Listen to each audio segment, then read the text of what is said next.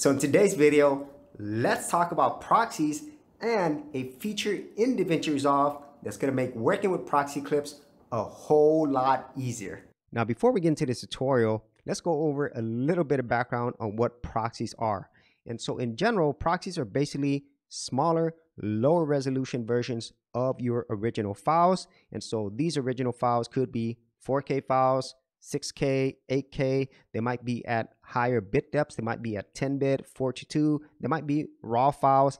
Any of these file types are significantly larger, and they're going to be a lot more taxing on your computer. It's going to require more processing and power, which means your overall video editing workflow is going to be slower if you are using these original files. So that's the huge benefit of using proxy files or proxy clips. And then this doesn't just apply to your individual use.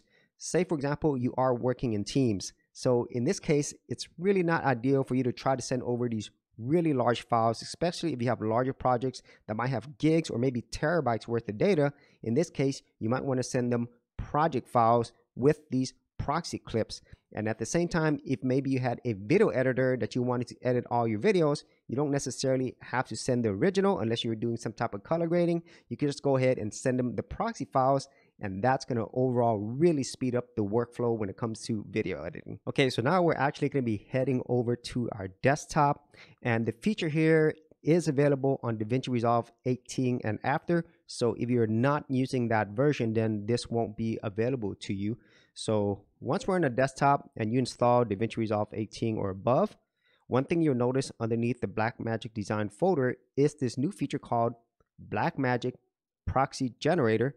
And if you are using the free version, you're going to get Blackmagic Proxy Generator Lite. And if you're using the studio version, you're going to get the full version of this proxy generator. And as far as I know, they basically work pretty much the same. The studio version is going to give you a few different options. And if you are on Mac, there's also going to be different options here as well. And the first thing that it's going to ask you is to select a folder that you actually want to monitor for proxy files. So right now, I'm going to go ahead and cancel that, so you could kind of see some of the options that are available. And so at least here on Windows and on the Lite version, you're going to see 3 different file types that you could choose. You could create proxies in H.264 420 half-res 1080p. You could have it in H.264 8-bit 420 1080p, or in H.265 8-bit 420 1080p. And so the lowest resolution is this one right here at the half-res resolution.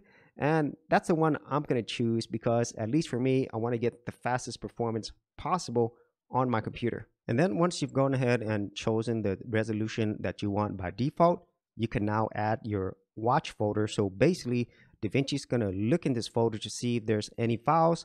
And if there are, then it's going to go ahead and create proxies of them. So I'm going to go ahead and add a folder.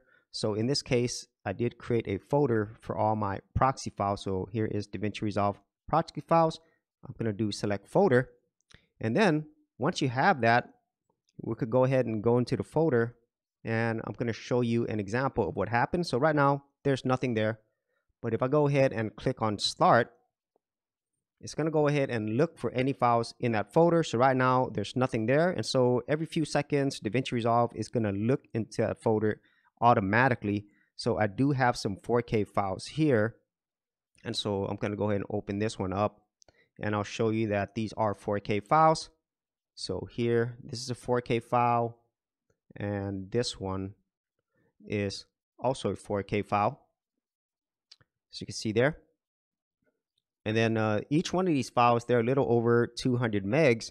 So I'm going to go ahead and drop this into that folder. So I'm going to copy both of these and then go back to my proxy folder, and I'm going to go ahead and paste them.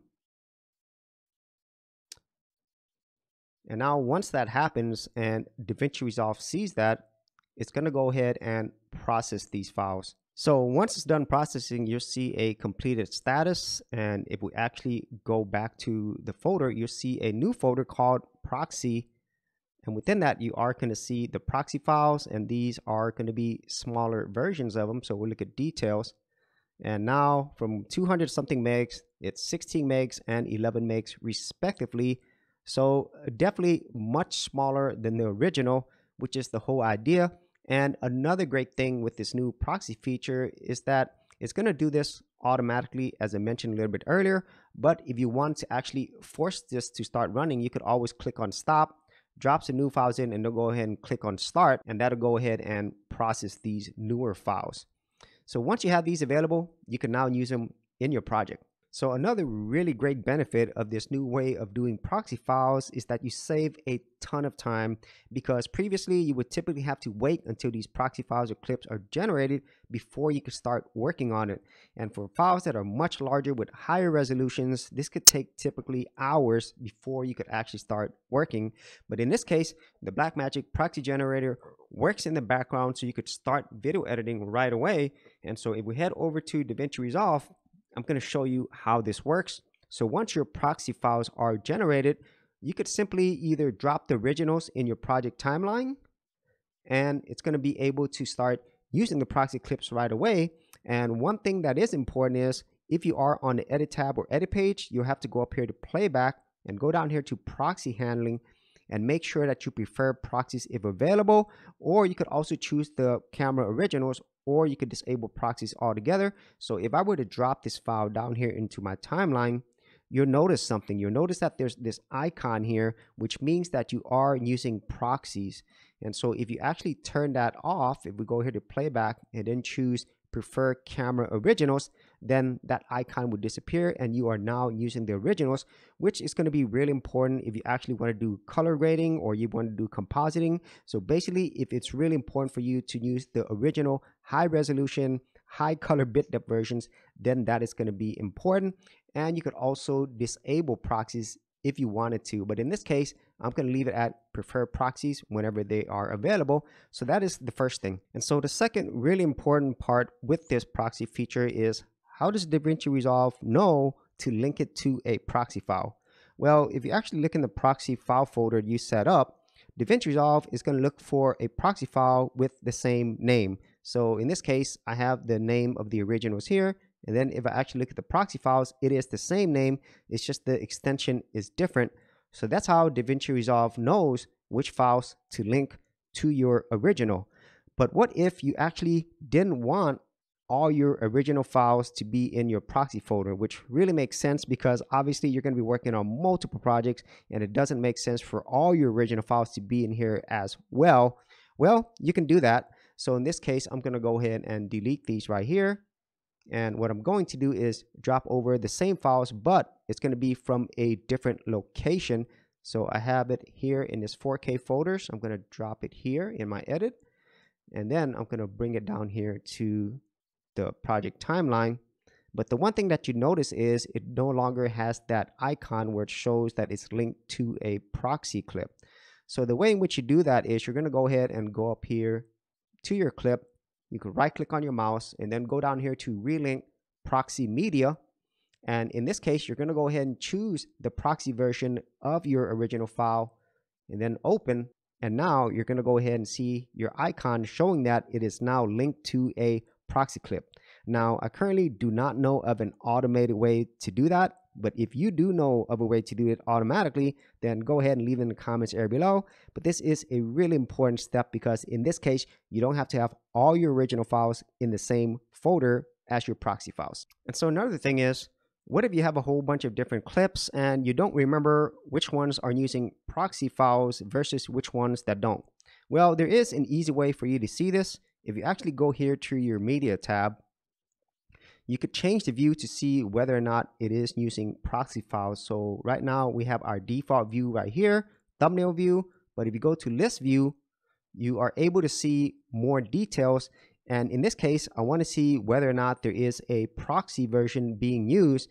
And if you don't have these options available, you could go up here, right click on your mouse, and then you could choose what columns that you want to see. So in this case, I have proxy and proxy media path. So in this case, you could easily see whether or not your files are also using proxy versions. And now let's go ahead and look at some additional details of things that could happen whenever you are using these proxy files. So say, for example, you actually had it where you wanted to use the camera originals, okay? So you're not using the proxy version. But what if you accidentally deleted or remove the original versions of your files? So if we're going to go down here to this proxy folder, And then let's just say I'll go ahead and delete this. So if you delete this, then DaVinci Resolve won't see the original, but instead it's going to go ahead and use the proxy version. So as you can see, there is the icon.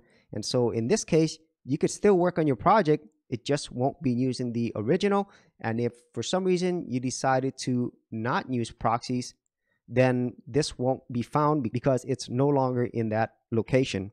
So that is something that's really important for you to understand if in case you were to remove the original files and you wanted to use the camera originals.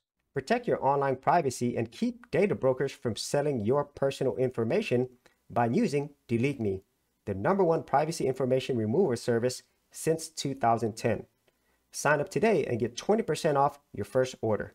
For more information, check out the affiliate link in the description area below. And then another nice feature that this provides is your ability to delete proxies from this interface. So if you were to delete proxies here, it's going to delete all the proxy files that you currently have. And I think this is a lot more convenient than having to go into the folders where all your proxies are stored and then freeing up space that way. Plus, if you wanted to, you could also extract proxies from a different folder. And so that's just a really nice convenient touch that DaVinci Resolve now provides. And so the last thing I want to talk about is, what if you wanted to share your project and proxy files with other people on your team, or maybe you wanted to send this off to a video editor? So this is really easy to do. So the first and obvious thing is you need to make sure that you do have proxy files or proxy clips available. So in this case, you don't need to send them the original files if they don't need it. So you're going to have to send them this first. And then secondly, you're going to have to send them the project file. And you could do that by going up here to your project, go to File, and then Export Project. And you could save this as a DaVinci Resolve project file. It is saved with a .drp extension. And that is all you have to do. So that is it today on DaVinci Resolve's new proxy generator. I think this is a really great feature that's going to save not only you a lot of time, but also people on your team or other people who are going to be doing your video editing for you. So if you actually had any thoughts on this or any other ways in which you use this, be sure to leave in the comments area below. And if you did want to see more of my DaVinci Resolve tutorials, tips, and tricks, I will leave a playlist in the description area as well. So as always, if you did get value out of these videos, be sure to share, like, and subscribe.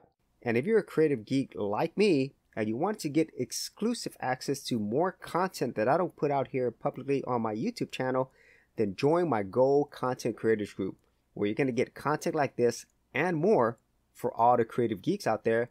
And the best part is, all of this is free. Simply head over to the link below, check out my page, and sign up for my Gold Content Creators group.